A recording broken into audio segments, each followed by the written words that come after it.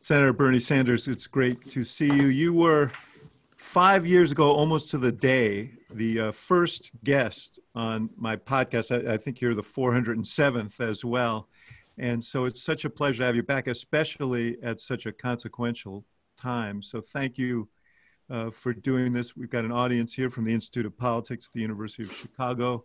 And so before we plunge into current events, I do have to ask you, this one historical bit, which is you and I have a similar history, sons of Jewish immigrants from Eastern Europe. You grew up in New York City. You went to the public schools there, spent a year at Brooklyn College, which was a public institution there. And then you came to the University of Chicago. What caused you to transfer to the University of Chicago? Well, two factors, I think. The more significant one is my mother had died some months before my first year in Brooklyn College. And it was just time for me to get out of my house, get out of Brooklyn, and to look for something new. Brooklyn College was a good college, but I just wanted to get away from Brooklyn. And then it turns out a friend of mine, a good friend of mine, had gone to the University of Chicago. He said it was a good place. I applied, and there I was. You know, I don't have access to your transcripts, but I'm given to believe that you pretty much majored in activism here more than any particular subject, and that Bernie Sanders really sort of became Bernie Sanders in some ways during those years in Chicago. Well, David, that's accurate. I think I will give you insight to those transcripts, and they will clearly show that I was not one of the outstanding students in the history of the University of Chicago. Join the club. As a matter of fact, the dean requested that I take a little bit of time off to think about my academic future. But I think there were two factors at the university that shaped me. Number one, it certainly was an extraordinary intellectual environment, and the classes were very, very good. But it also had a wonderful, wonderful library. It was then called the Harper Library. I don't know what it is called today. Still Harper Library. Still Harper. And I used to bury myself in the bowels, what they called the stacks. That if a nuclear war took place, one would not have known it. We were way, way down below and just reading everything that there was to be read, except for my class subjects. So I learned a lot, not necessarily in what I was supposed to be learning. And second of all, it was an environment in Hyde Park where I was exposed to a lot of people and ideas that I had previously not been exposed to in terms of the civil rights movement, the trade union movement, the peace movement. So I think all of those factors together really did help shape me to become the person and the politician that I am. You led a sit-in against segregated housing, student housing at the University of Chicago. You got involved in the movement to desegregate the public schools in Chicago. That was 60 years ago. And thinking about where we are today, and when you look at the protests of today, how much have we progressed? And what similarities do you see between the movements of today and the movement that you were involved in as a young man back then? Well, different worlds, different problems. In some ways, the bottom line remains the same. Remember when I was involved a very long time ago, you still had a situation in the South where segregation was rampant. African Americans could not vote. People like John Lewis were getting their heads busted open for trying to get basic and elemental civil rights for African Americans. That has, to a significant degree, changed. You had a situation in Chicago where there was it was the segregation, especially the school segregation, was rampant. As you indicated, the University of Chicago, a great liberal institution, was running segregated housing. I think that's changed as well.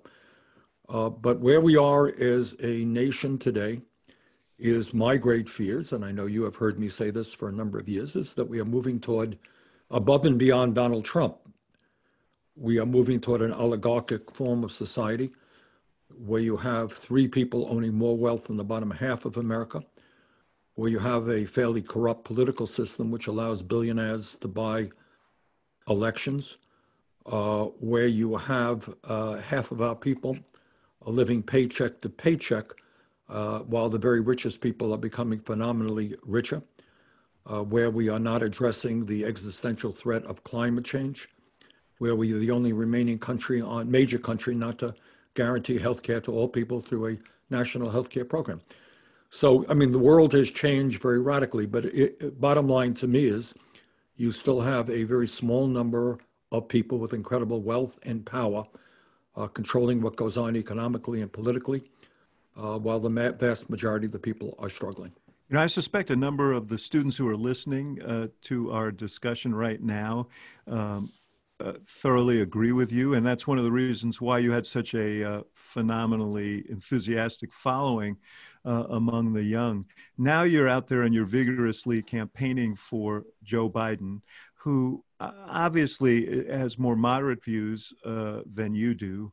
And there are a lot of these young people who are asking the question, well, why? Why should we follow him? Because he is not who Bernie Sanders is. He is not taking that approach. His philosophy is somewhat different. Well, look, the answer is, I think, let me answer it in two ways. I consider Donald Trump to be the most dangerous president in the history of this country. And it's not just that he's a pathological liar. It's not just that he does not believe in science in terms of the pandemic, where we have done a terrible, terrible job, or in climate change. He thinks climate change is a hoax, I guess. But he is a real threat to American democracy. I just gave a speech yesterday where I made the point that I think more and more people understand. For the first time in the history of this country, we have a president who has said pretty openly that he may not step down even if he loses the election.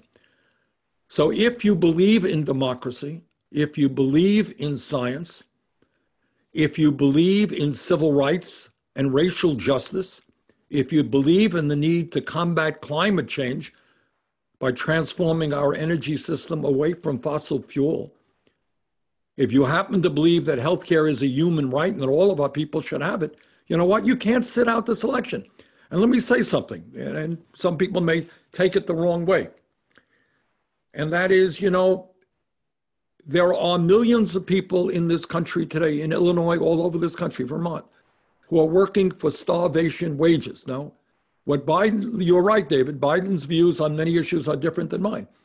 But one area that we do agree with is that the minimum wage should be raised to at least $15 an hour. This country should join every other major country and have paid family and medical leave, that we should have universal child care. Now, if you come from a wealthy family, that may not mean much to you. $15 an hour is not a lot of money. But let me tell students out there that if you're making $12 an hour today and you make $15 an hour tomorrow, it is a profound difference in your life. You have a little bit of security. So don't tell me you're going to sit it out and ignore the pain of millions of people who are working for starvation wages. You can't do that. You're concerned about racial justice and Black Lives Matter. Well, you know what? You got a president who is a racist today. He's got to be defeated. Joe Biden and I may disagree on criminal justice reform, but he will be strong on that issue. He will be strong on climate change, not go as far as I would want. So, and the second point that I would make is not only the need to defeat Trump, is that if we can elect a Democratic Senate and maintain a Democratic House, you're going to see progressives like myself coming up with an agenda that is very, very strong. We're not going to give up on the Green New Deal. We're not giving up on Medicare for all. Now, Joe and I will have disagreements. We'll fight it out within the political system.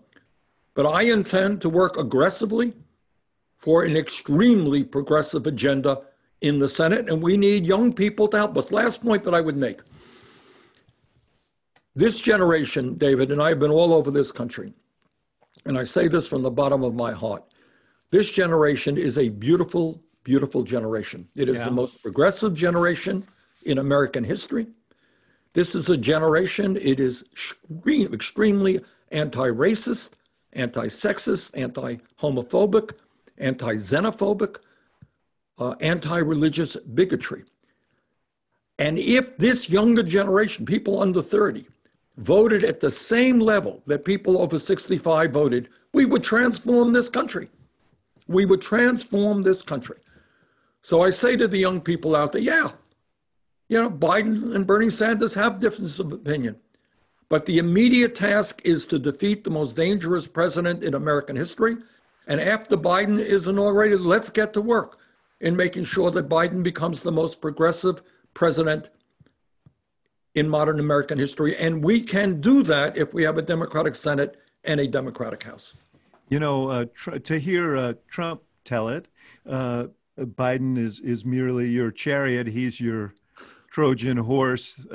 He can't say it enough. And this has been repeated by his amen corner on the right, that, Biden is a weak person, and that actually this is a way in which you can usher in your agenda. And it strikes me that you're striking a pretty interesting balance, because you are out there and you're vigorously campaigning for Biden, but you also don't want to be used. So, for Trump's purposes. And so this point you're making about the differences that you have, in addition to being factual, may also be useful to Biden in terms of, because his appeal is to people who are perhaps to the right of you. And I mean, that's one of the reasons Trump fears him. Is that not the case? Well, look, all I can say, I'm not going to speculate what goes on in Trump's mind. I am not that smart. And I think what goes on in his mind changes every 28 seconds. But, all I can say is, look, I ran against Joe Biden. I know Joe Biden's positions. Joe is more conservative than I am. I mean, there's no debate about that. I guess all that I'm saying is two things. If you look at Joe's proposals on economics, for example, on climate change, they're not where I am, but they're pretty good proposals. And what I'll do as the United States Senate is I'll try to push him in as pro-working class, pro-progressive place as I can.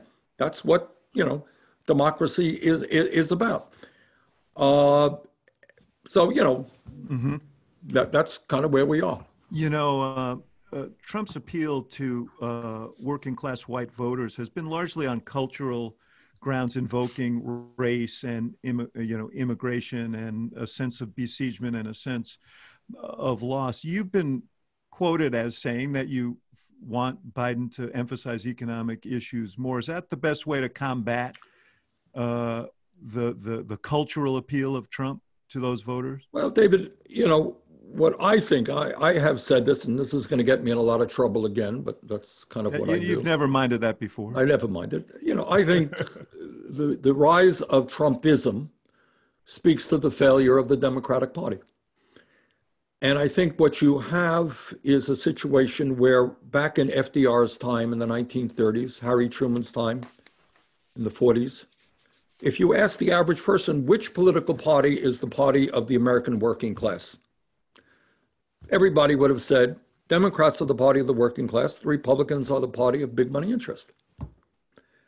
And what happened, for a lot of reasons, which we don't have the time to get into now, is the Democratic Party evolved and moved in a direction where it took a lot of money from corporate interests, and it kind of moved away from the working class of this country. And workers saw that. And Trump came along, and of course he lies all of the time. And he said, I am going to take on the entire establishment. I'm going to fight with everybody for your behalf. And people said, well, you know what? My job went to China. I'm making starvation wages. My kid can't afford to go to college. I can't afford health care. Hey, Trump may be crazy, but why not? I'll give it a shot. And I think what the Democratic Party has got to do is start not only speaking to, but fighting for the working class. But you can't do that if you're beholden to big money interests. You got to take on Wall Street and their greed and irresponsible behavior. You got to have the courage to tell the insurance companies that healthcare is a human right, not a commodity, in which they can make billions of dollars. You got to take on the thieves and the crooks in the pharmaceutical industry whose policies kill people every single day. Not to mention that we lose tens of thousands of people who die in America because they can't get the health care that they need. Does that sound like the Democratic Party to you, David? The issue of money, as you raised, has shifted dramatically, though, and you've had something to do with it. The small dollar, Yes, small dollar donations has actually put Democrats in a much more advantageous position and in a position to be freer on some of these issues that you mentioned. absolutely.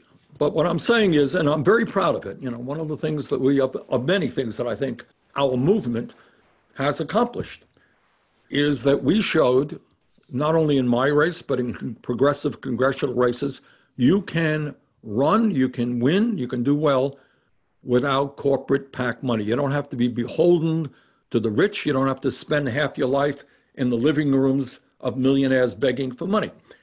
And when you can break that chain, and you don't have to be dependent upon them, you know what? You could start talking about the truth.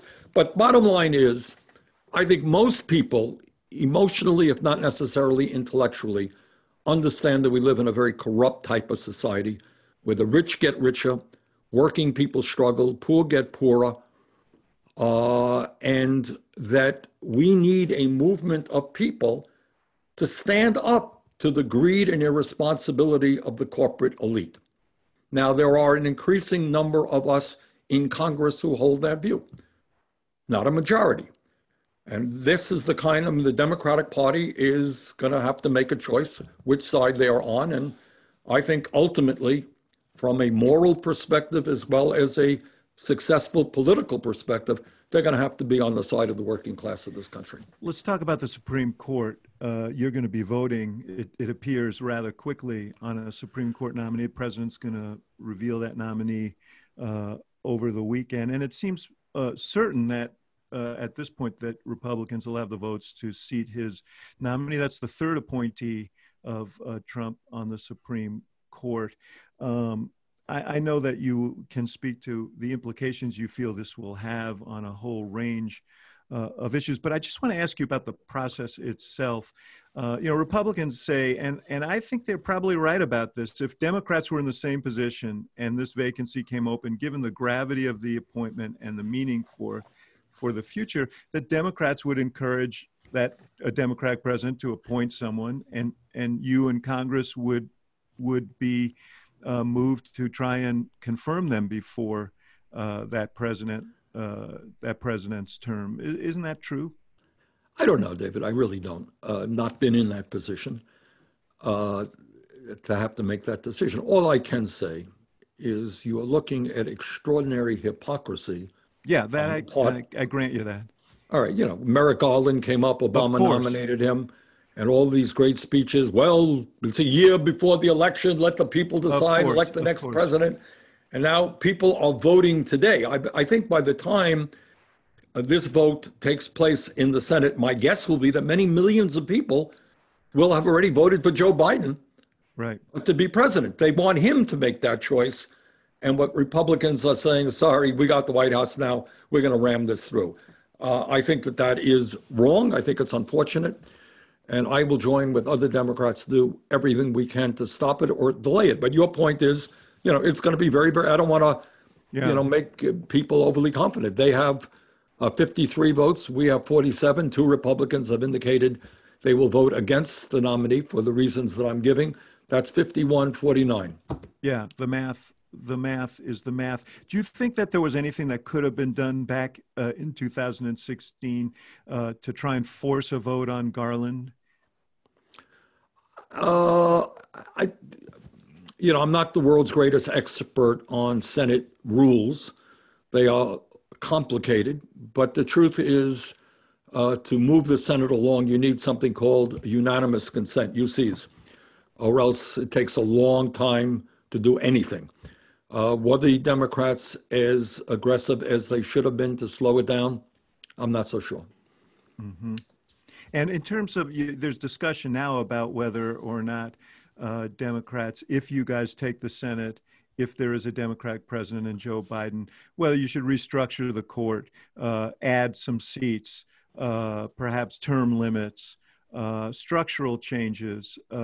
Because right now, what you have, and this is the argument, you have 3 people appointed by a president who got fewer votes than his opponent, ratified by a Senate that represents less than a majority of the country. You know, David, I'm not a historian with regard to the Supreme Court, but this is what concerns me very much. You know, when you're in elementary school, or maybe taking political science at the University of Chicago, I don't know, you think that the function of the Supreme Court is to sit around and to look at the constitutional aspects of, you know, this or that moment, this or that legislation. But I think what many people perceive right now is, you know, you got the House is Democrat, you got the Republicans controlling the Senate, and you got Republicans controlling, you know, the United States Supreme Court. And it's not this great, you know, constitutionally deliberative body. It's a political body. And that worries me. I mean, you know, it's one thing to have a House and a Senate, but you have, you know, everybody knows what the votes will be. You know, Judge Thomas will vote. We know how we'll vote. So I think, you know, I don't know the answer. I'm not a lawyer and I'm not a judge for sure. But, you know, I think it's appropriate that we take a hard look. You know, Chuck Schumer said, you know, everything should be on the table. Yeah. I don't know what the answer will be, but I think should start taking a look at some of the structural parts of American society. What about the filibuster, Senator? I think that's got to be looked at as well. And I have come out and said that I think that we cannot have a minority of the United States Senate prevent the majority of doing what the American people want. So I would be in favor of ending the filibuster. You know, Joe Biden spent 36 years in the Senate. As you know, he's kind of a man of the institution. He's been more hesitant than you to speak on that. Have you talked to him about this? No, not on that issue. I have not. And do you expect that he will be moved to be supportive of? Well, you know, this is, you know, Joe Biden is not Donald Trump, and he's not an authoritarian type guy. You're right. He's spent 36 years in the Senate. He's an institutionalist. And what he understands in his heart is you got a House, you got a Senate, and you got a president. The president does not determine Senate rules. Mm-hmm. That is what the Senate will do, and the House will do its thing. You know, we will, again, see what happens. You know, on this position, on this question of, and this is what frustrates, I know a lot of the young people who are listening, but people generally, you do have what I've called kind of a tyranny of the minority at times in Washington. And part of it has to do with the way our government is structured. There was a poll today that said that 61% said we should do away with the Electoral College because it disadvantages large states and advantages small states. You come from a small rural state, so you're conflicted on this question. But what do you think about it? I think that's the direction we have got to go. And I'll tell you why. It's hard to defend, if you believe in democracy, it's hard to defend a system in which in 2016, Hillary Clinton got 3 million more votes than Donald Trump, but she's not the president. So on the surface, that's pretty hard to defend. The second point I would say as a politician is that you know, David, and I know, that the overwhelming majority of states in our country, we got 50 states, and yet this entire campaign is going to take place within 15 or 16 states, all right? If that, yeah. Right. And so if you're in California or in Vermont, which will vote for Joe Biden, or you're in Illinois, or you are in New York State, no one cares about the problems in your state.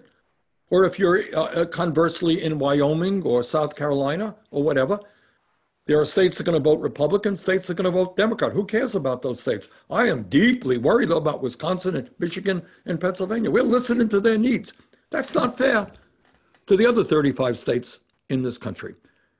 So I want a candidate running for president to be concerned about the needs of 50 states in this country, not just a few. So I think I think we've got to move away from the Electoral College.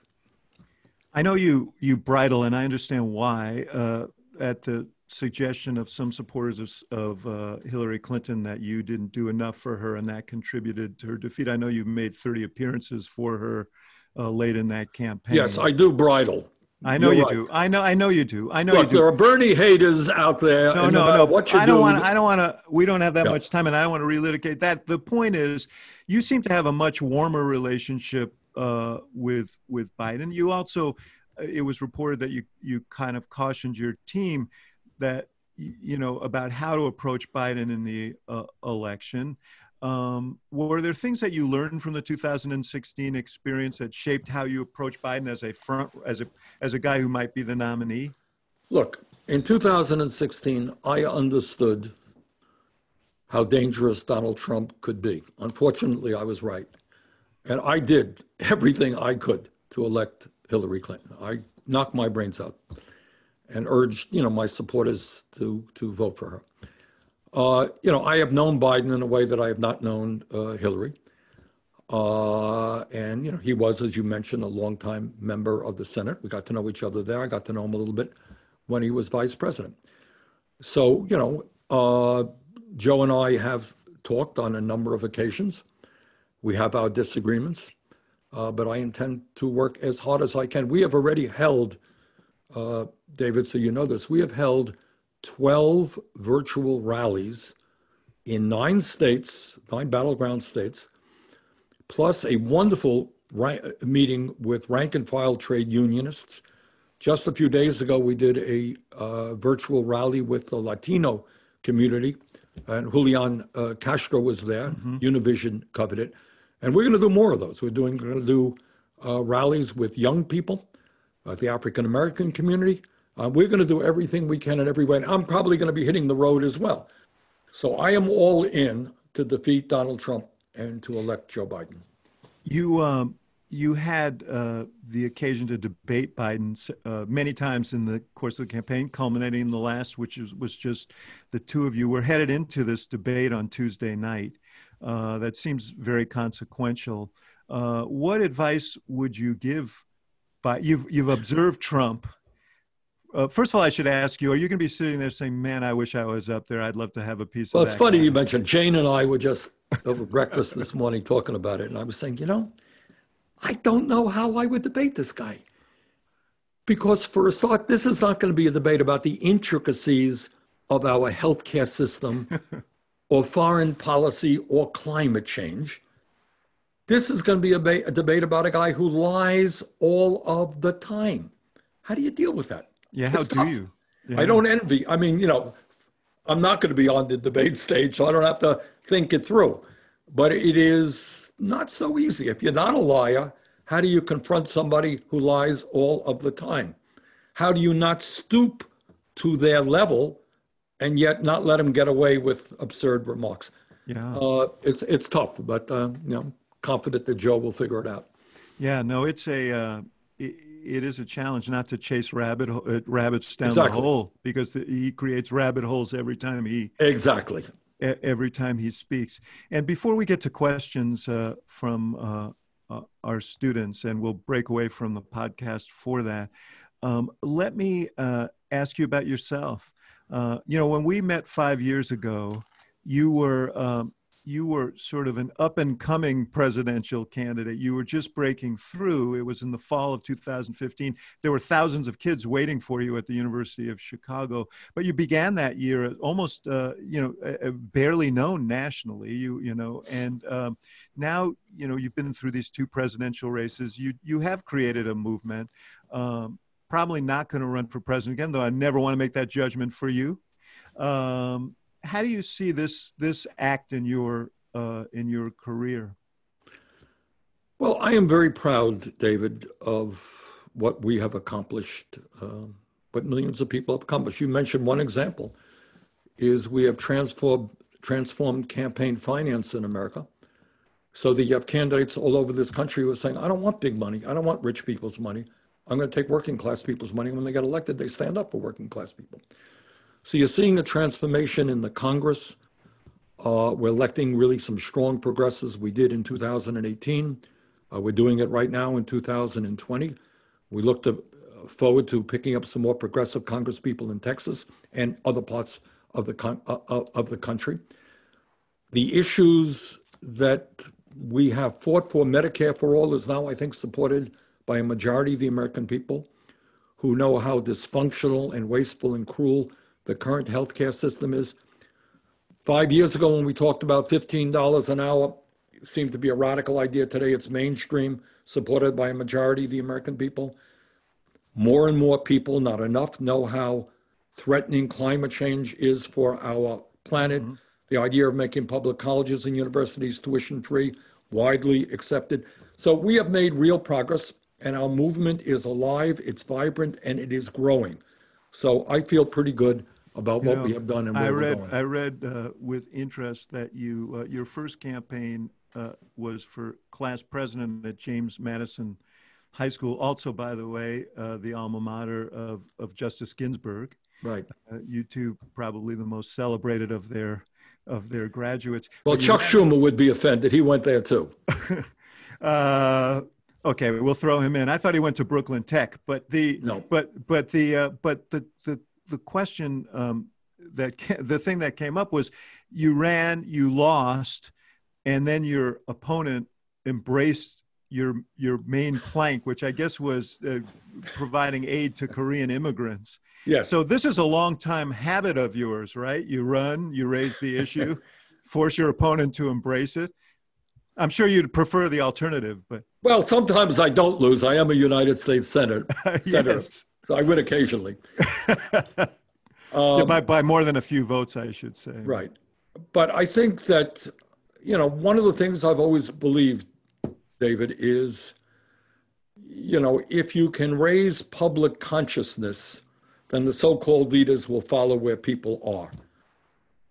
If the American people say, look, healthcare is a human right, we don't need health insurance companies to make billions of dollars off of human suffering, the politicians will follow. And, you mentioned that race. It was the question whether we should help finance a child in South Korea. That was after the Korean War. And in a sense, that's what I continue to do, to try to raise public consciousness and say, why not? Why not? Why shouldn't we guarantee health care to all people? Why shouldn't we have the best educational system in the world available to all, regardless of your income? And people sit there and say, hey, you're right. You're right. That makes sense to me. And then things begin to change. Yeah, well, I will say this, and then I'm going to thank you for being with me, and I'm going to go to questions from our students. But I think fundamentally your appeal is that you believe what you believe, and you haven't been reluctant to say what you believe, and it's been very consistent over a long period of time, and that is an admirable aberration in our politics, and you deserve great credit for that. So it's always fun to be with you because I know what I'm going to get. Well, thank you very much, David. And thank you for this, Senator. Okay, I'm going to read these questions to try and speed this along. Jade, who's a second-year student in the college, asks, what advice would you give to a fellow University of Chicago student, she still counts you in, who wants to cultivate social change on campus? Well, as you indicated earlier, I was very involved when I was a student at the U of C. I think two things. Pick cogent issues and just try to connect with the outer community and not just with the student community. If you're interested in issues like economic justice, reach out to some of the unions in the Chicago area. You got some great unions out there. If you're interested in racial justice issues, reach out to off-campus organizations. Don't just isolate yourself on campus, but become part of a broader movement. And I would also add is that, to Jade, media doesn't talk about it much, but there are tens of millions of people in our country who are hurting, especially during this pandemic economically. You got people not far away from where you are on campus who are hungry tonight. They are hungry. They don't have enough food to feed their kids.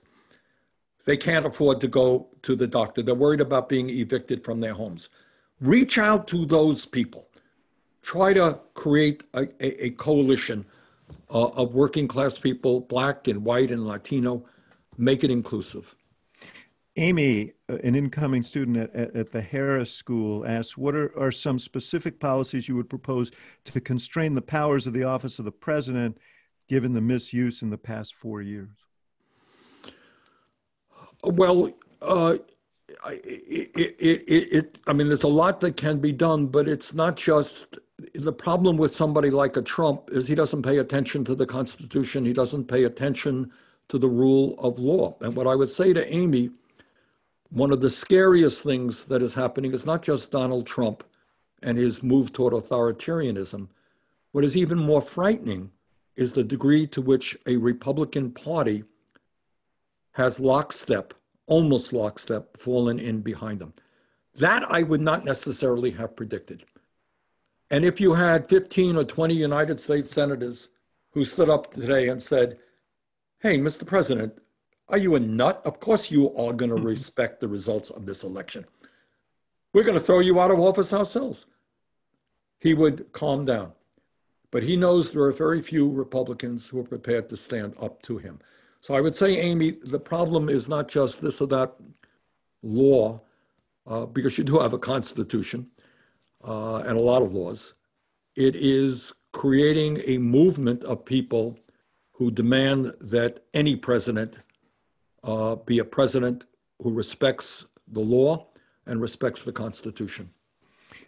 Andre, a second year at the Harris School, said, as we have observed in recent months, China has taken increasingly aggressive posturing militarily, politically, and economically in ways that are detrimental to American interests. How do we counter China's quest for this hegemony while ensuring that our global footprint in terms of military presence does not rise? Well, you know, I worry a lot about what has been going on in China in many respects. Their crackdown in Hong Kong, their so-called detention centers for Muslims in China, their movement to even more authoritarianism. But I fear very much that we have in Trump a president who is kind of fomenting another Cold War. So the first thing I think we would want to do is to sit down with China and figure out how we can resolve our differences without having to spend on both sides huge amounts of money on the military. But I think, you know, clearly we have got to be prepared to stand up to China. But our first step should be to try to not foment disagreements and to see to what degree we can work out our disagreements. Jason, a first year in the college, says, what do you believe is the best way to begin moving the U.S. population to a point where we can have civil discourse again? Growing up in a time in which political tensions are so high, how are we able to get to a point where people can have a political conversation or debate without it becoming a fight? Well, that's a very good question. It's not easily answered. I think one of the things we may want to do is take a hard look at Facebook and other social media platforms which have allowed the spread of really crazy disinformation. Because if you believe some of the stuff that is appearing, some of this right-wing conspiracy theories, if you actually believe that stuff, your head's going to be in a certain place. So I think we need to do our best through social media and the media in general to create fact-based debates. We can disagree on this or that issue, but we should not disagree on the facts. So I think that's an important step forward. And second of all, I think treat people who disagree with you with respect.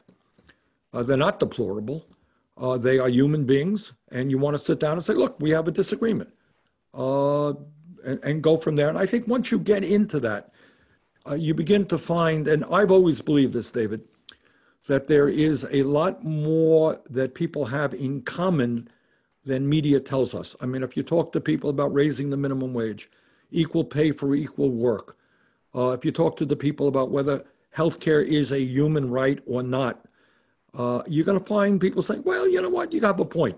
So try to bring people together around areas where there is, in fact, common interest.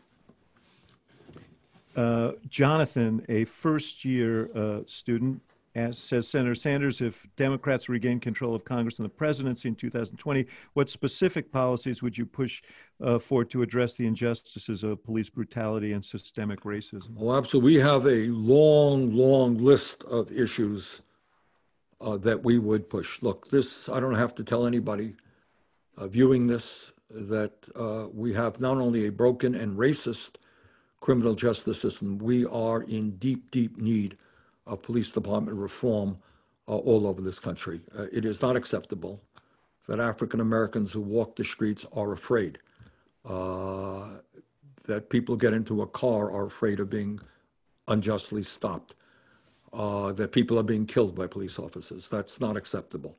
So what we can do in a variety of ways is have the federal government, through carrots and sticks, demand police department reform all over this country. We do it financially. We punish those departments that are not doing the right thing, and we incentivize departments to, in fact, do the right thing. People sometimes forget you're a former mayor. You haven't signed on to the defunding police movement. The idea of not funding the police departments does not make sense to me. What makes sense to me is to understand that police are called upon today, David, to do so many things that are not necessarily police work. In big cities, you have alcoholics who are sleeping out on the street. Is that a police job?